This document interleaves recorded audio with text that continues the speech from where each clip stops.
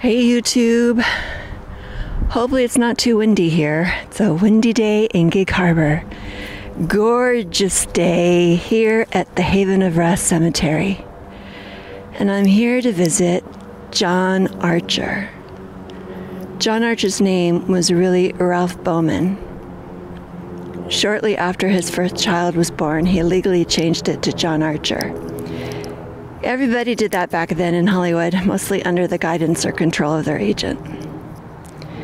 He had 4 children, 2 by his first wife, actress Marjorie Lord, whom he did a few films with. And one of those kids is actress Anne Archer. And he had 2 by his second wife, Anne Leddy, whom he married in 1956.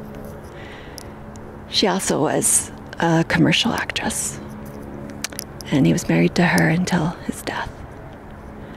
John was born in Nebraska and moved to California when he was 5.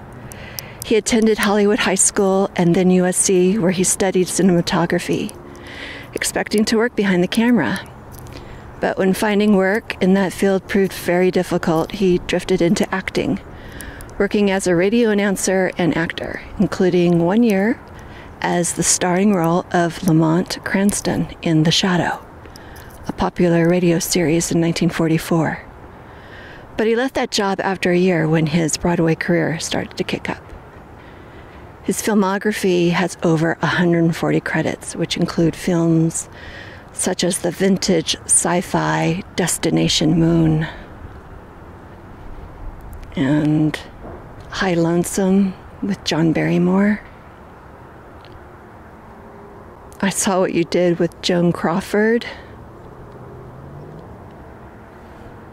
Blue Hawaii with Elvis Presley. My Favorite Spy with Bob Hope and Hedy Lamarr. King of the Zombies with Dick Purcell. He appeared in a bunch of TV series like Columbo, Bonanza, Ironside, The Outsider, Lassie, Batman, Perry Mason, The Twilight Zone, Adventures of Ozzie and Harriet, Maverick. When asked why he left acting, he said, "I didn't give the business up. It gave me up. I had a nice career and I felt that I should move along, so I went into something else which I enjoyed very much. I'd always go back and do a TV show if anybody hollered, but then I lost my agent and I just became disenchanted." He died of lung cancer in Redmond, Washington at the age of 84. And now he is resting eternally with his loving companion and soulmate, Anna. May you both rest in peace.